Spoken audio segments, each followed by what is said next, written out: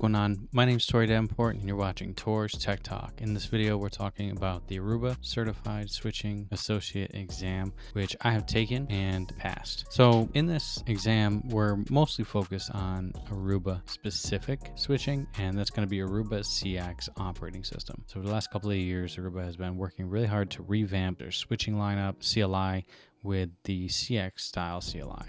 So the exam is going to focus mostly around Aruba CX switching, VSF, VSX, and non-proprietary protocols such as OSPF, BGP, spanning tree, a lot of layer 2, a lot of layer 3, but at the associate level. So it's not going to be anything super crazy. I found it to actually be moderately easy exam. I did study and prepare using some of the interestingly enough, some of the Aruba professional exam materials. Let me actually show that to you real quick. So I bought the Aruba Certified Switching Professional exam book, and it helped me even for the associate level exam. Now, don't waste your time studying this book for the associate level exam. They do have an associate level book that you can get for that exam. I had this one, and it helped me understand the core technologies at the professional level, which aided in my passing of the exam. Without going too deep into questions specifics of the exam, which I can't do, we can talk a little bit about what was on the exam. And in order to do that, we're going to go ahead and jump on the computer and take a look at the exam topics. Let's go. All right, here we are on the HPE website, taking a look at the exam objectives for the Aruba Certified Switching Associate exam. And so you can see right here on the screen what they are. So basically, without getting too deep into, like I said, what's on the exam or breaking any NDA agreements that I agreed to by taking the exam, we can simply just look at the exam topics if you want to get a good idea of what is expected to pass the exam. And I can vouch for this. This is a spot on exam topic. So if you follow this and learn these things, then you should be able to pass the exam with some time and practice. Now, keep in mind, I did